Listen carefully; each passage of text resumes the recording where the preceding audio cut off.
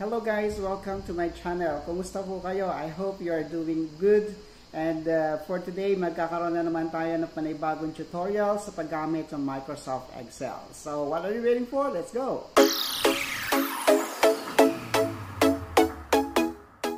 Kung bago ka pa lang sa aking channel, ay huwag kalimutang pindutin ang bell button para lagi kang updated sa ating mga new videos. And also, don't forget to subscribe. So, meron ako ngayon ditong data sa aking worksheet. Meron tayong data for the email, last name, first name, and subscribers. As you can see, we cannot see clearly what's inside each of the cells. Nakatago sila or may putol. Putol po yung ibang informations dito sa ating data, sa ating mga columns. Kasi masyadong maliliit yung size ng cells para mag-fit yung mga informations or yung text na nakasulat sa kanila. So, paano ba ang gagawin natin?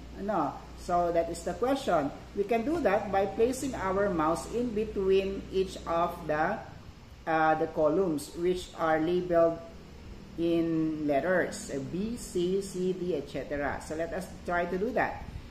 Let us put our cursor in between. Let us wait the cursor to change into a cross sign and then just double click. Alright? And let's do it again to column C and D. Yan po. Pero there is another way and making it more easier. Let us undo. Okay. So ang gagawin po natin is to put our mouse into this corner of the columns and the rows. Okay? And then let's click it.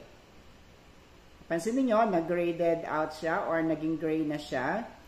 And then, same procedure po na ginawa natin kanina, we will double-click the lines in between the letters. Alright? So, lahat po sila nag-adjust na. Hindi na natin kailangan pang isa-isahin. So, I hope you learned today. Thank you for watching, but please don't forget to click the like button and please subscribe.